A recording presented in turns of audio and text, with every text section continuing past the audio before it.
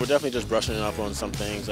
We had a spring ball finally this year, unlike last year, so we're able to build off that. And we're just trying to fine-tune little details just to make everything run more smoothly during the season.